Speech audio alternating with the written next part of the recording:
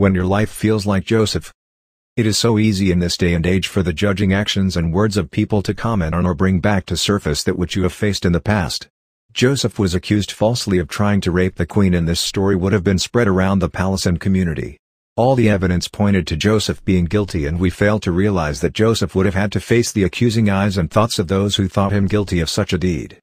It is even more sad when you realize that you are standing alone for the path of righteousness, as did Joseph when he leaned on the hope that God's will was revealed to him in a dream, yet his family, stood against that and despised such godly progression in his life. How then are we so surprised that our very own believers are not able to stand with you in the face of adversity, but like Joseph's brothers are ready to conform to the world and allow you to end up in a pit in prison alone?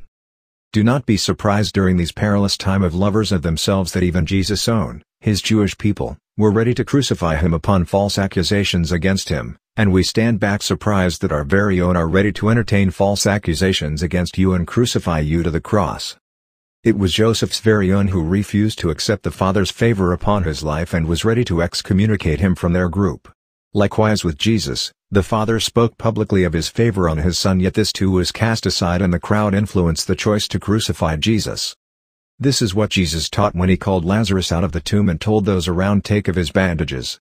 What do we do when the world still has our dear brother tied to the past and accusing gossip of the things of the tomb? He whom the Son sets free is free indeed. So what do we do? Joseph trusted in God even while he was in prison. The butler did not remember him, but God allowed circumstances during Joseph's imprisonment to bring him to a place of honor. The world may not understand what God is doing in your life, but continue trusting him and know that all things work for good to them that love the Lord.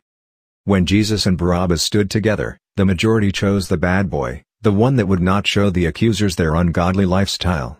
The majority did not understand God's plan for Jesus, but in the end Jesus walked out victorious from the empty tomb. Joseph was sold as a slave alone, and Jesus hung on that cross alone for the world.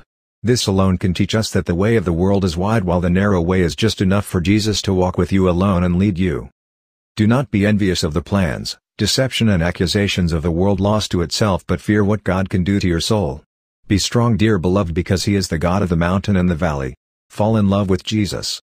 It's the best thing you could ever do.